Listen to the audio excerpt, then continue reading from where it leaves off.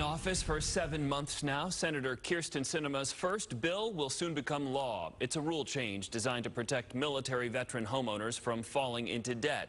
Lauren Reimer found out how it works. As soon as the for sale sign comes down, veteran homeowners are bombarded with offers to refinance.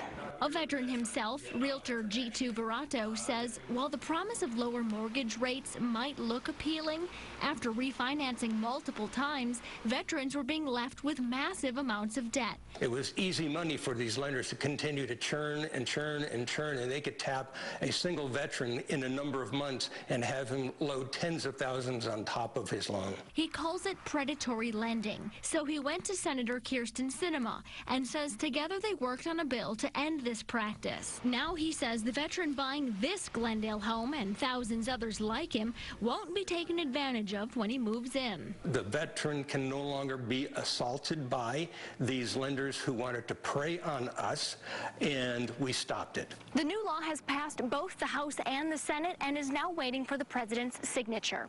Lauren Reimer for Arizona's Family.